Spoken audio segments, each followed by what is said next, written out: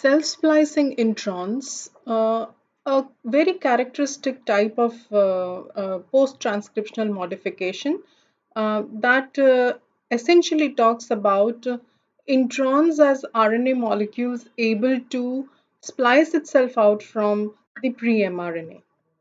What are the learning outcomes of this session? One will definitely be able to study the splicing pathways that have revealed that there are introns that can splice themselves out of the mRNA on their own without the help of any proteins or spliceosome machinery for that matter. No SNRPs are involved in the process of splicing these out. There are two studied self-splicing introns, group 1 and group 2 introns, which along with the spliceosome pre-mRNA splicing comprises the three classes of RNA splicing. The structural aspects of these introns help them in carrying out the two transesterification reactions required for splicing. These self-splicing introns are believed to mediate only one round of RNA processing, although the catalytic action is attributed to the RNA itself. So there are many reports that suggest that these, although have catalytic actions, cannot be considered as enzymes. However, there are some self-splicing introns that have been converted into true ribozymes and they function like enzymes thereof. So let us look at the overall picture of the splicing mechanism to understand the fact that these self-splicing introns also carry out splicing in a similar manner. So we know that if a gene has coding regions as well as the non-coding regions, then it is these non-coding regions which are essentially the introns and they are removed through the process of splicing. So when these genes are transcribed, the RNA also contains the entire sequence of coding and the non-coding regions. And thereafter, through splicing, generally the non-coding regions are removed and the exons come together and are joined together through ester bonds to form a functional mRNA, wherein the 5' cap is added and the poly A tail is also added. So a processed RNA with introns removed is what remains, making it a functional mRNA. Now, self-splicing, there are two groups of well-studied self-splicing introns, and they are the group 1 and the group 2 introns. Of course, both group 1 and group 2 introns are, in terms of abundance, rare when compared with the spliceosome machinery.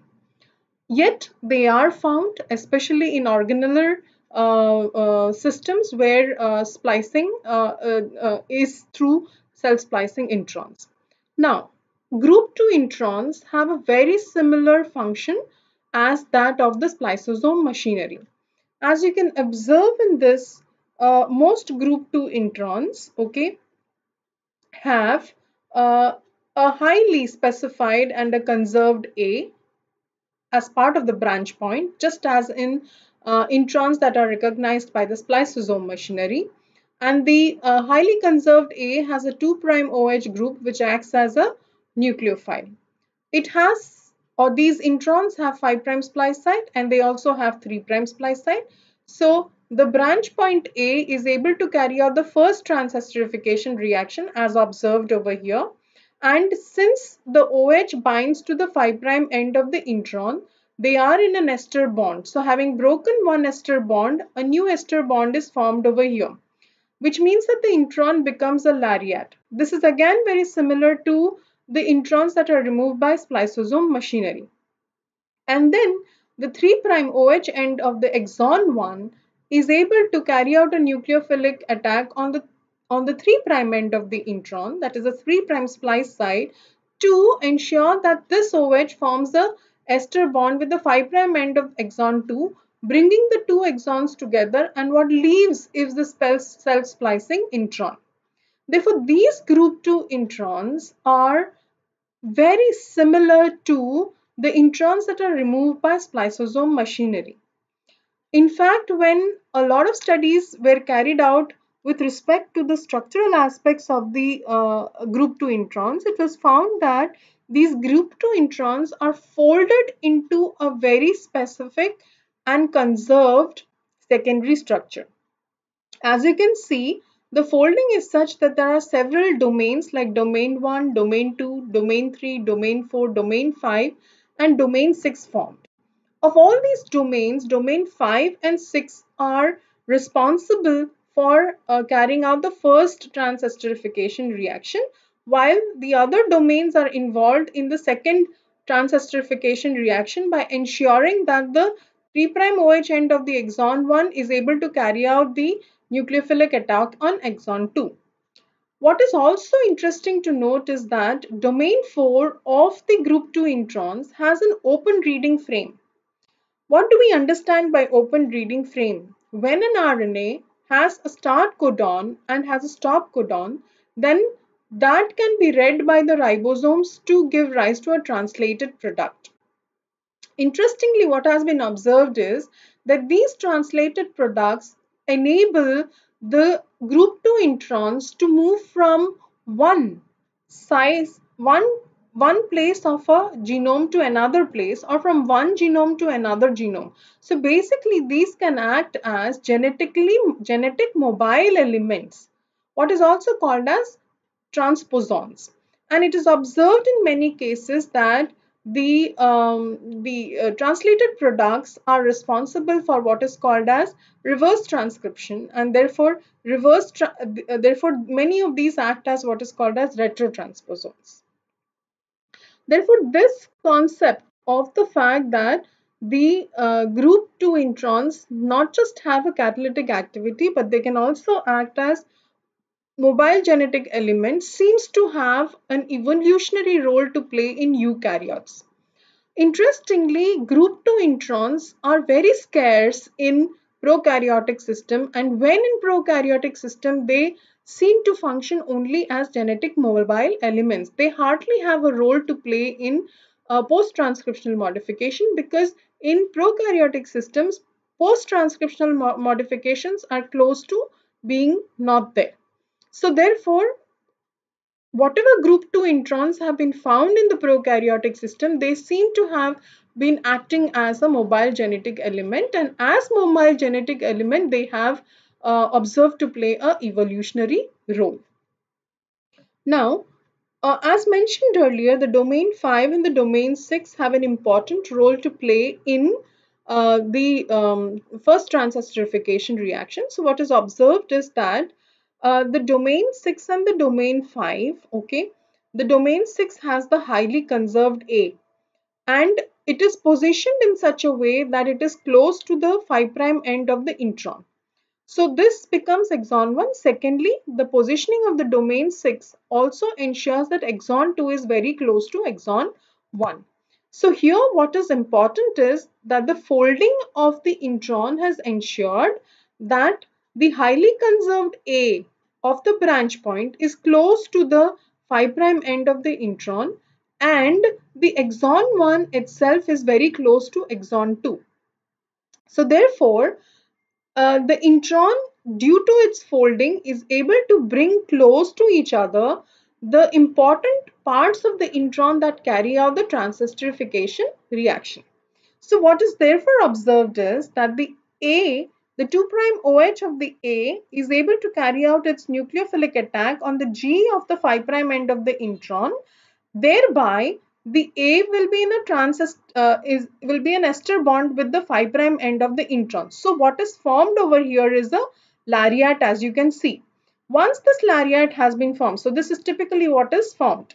Once that lariat is formed, the 3' OH end of the exon 1, which is close to exon 2, is able to carry out the second nucleophilic attack such that the 3' end of the intron is the bond, the ester bond between the 3' end of the intron and the exon 2 is broken, and in place the 3' OH end of the exon 1 is forming the ester bond with exon 2, bringing exon 1 and exon 2 and joining them together to form a continuous system, while this entire intron is removed with part of it being a lariat. So therefore, this intron, that is group 2 intron, is removed as a lariat itself. Thus, you can look at all these aspects being very similar to the introns that are removed by the spliceosome machinery. So therefore, the said thing is that it is these group 2 introns that have evolved to become the spliceosome, to become the introns that are actually spliced out by the spliceosome machinery. So these have actually been binding to proteins, etc., to form the final structure so that it is removed by the spliceosome machinery. Then we go on to the next group of introns, which is the group 1 intron, and this group 1 intron has a different splicing mechanism uh, than the group 2 introns. Now, when one looks at the structure of group 1 introns, one again is able to see that the folding of the group 1 intron is very characteristic into highly conserved regions. So there are certain regions of the group 1 intron which are very highly conserved and certain which are less conserved, but the folding into this particular structure makes it work or makes it a self-splicing intron. As you can see, there are several domains that are formed because of the specific conserved RNA structure, which is a secondary structure. So group 1 introns are generally smaller than the group 2 introns, and the mechanism also is different. However, there have been some giant group 1 introns too that are present.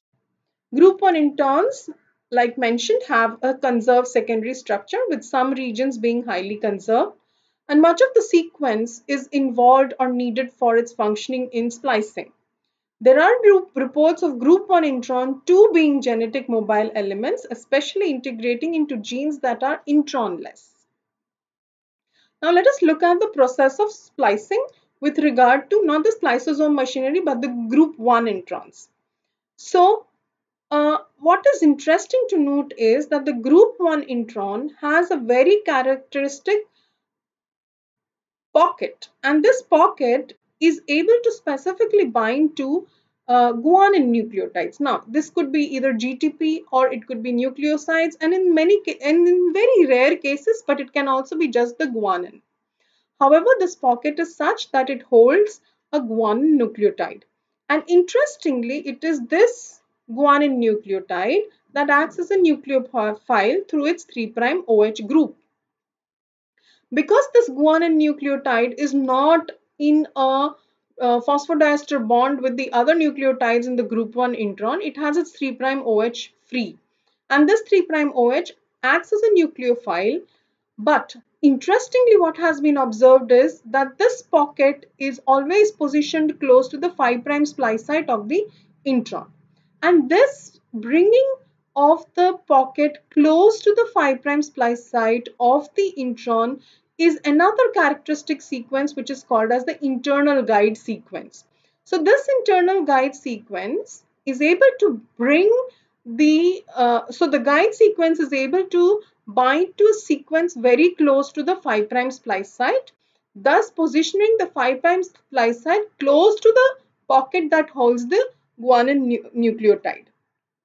Now, therefore, this OH carries out the transesterification reaction, and the G will now be in an ester bond with the 5' end of the intron. So, the G is going to leave the pocket of the intron, okay, and instead bind to the 5' end of the 5' end of the intron.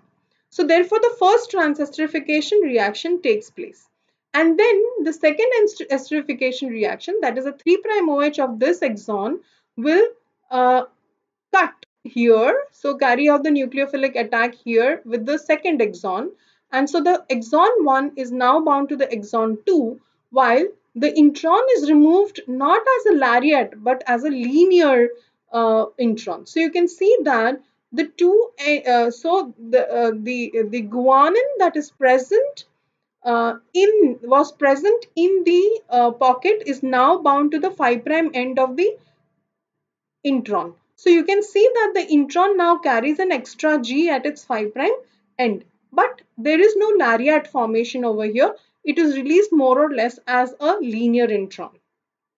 So therefore, the mechanism is quite different from that of the group 2 introns.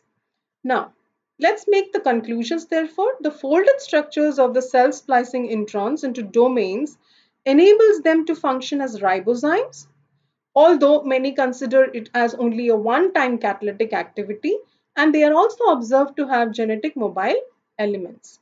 The introns have conserved 5' splice site, 3' splice site, and a branch point A in group 2 introns, which are also hallmarks of introns that can be recognized by the spliceosome machinery. So there is a marked similarity with the group 2 introns and those introns that are spliced out by spliceosome machinery, bringing into a concept that the group 2 introns have evolved to become those introns that are spliced by the spliceosome machinery. The group 1 introns have a different splicing pathway as it uses a G nucleotide in a pocket of the intron itself to carry out its transesterification reaction, and the intron released is linear and not in the lariat form. These introns seem to have an evolutionary function in eukaryotes. Thus, group 1 and group 2 introns with a defined and conserved secondary structure have domains that enable true transesterification reactions to splice out themselves from the RNA. Thank you.